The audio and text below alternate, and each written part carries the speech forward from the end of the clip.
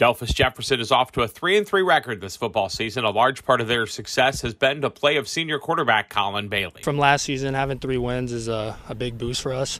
We worked hard in the offseason, and we knew that with the group of guys we have now, we could turn the season around, and it looks like we're doing that. Colin is a great leader for us. He has a lot of confidence, and it shows on the field.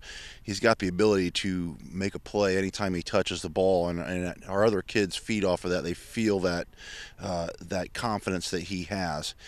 He doesn't say a whole lot, but he lets his actions do his talking for him. The 2-year signal caller leads the Northwest Conference in touchdown passes with 8. He's rushed for 928 yards and 13 scores so far. He's averaging over 37 yards per punt and has even returned a kick for a score. He's also helped his club off to the best start since Ben Rarick took over 3 seasons ago. Colin bought in, which it makes it contagious for all the other guys.